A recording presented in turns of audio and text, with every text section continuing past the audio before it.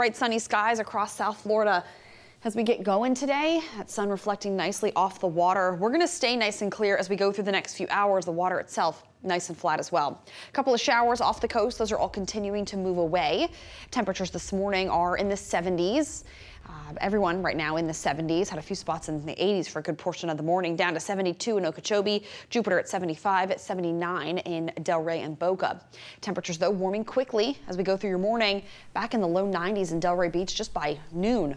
Staying mostly sunny though as we go through the morning and afternoon, at least the start of the afternoon. Near the mid-90s later today. We're dry for the start of the day. We'll get a few thunderstorms later, especially in Martin and Palm Beach counties. Temperatures are back in the 80s this weekend.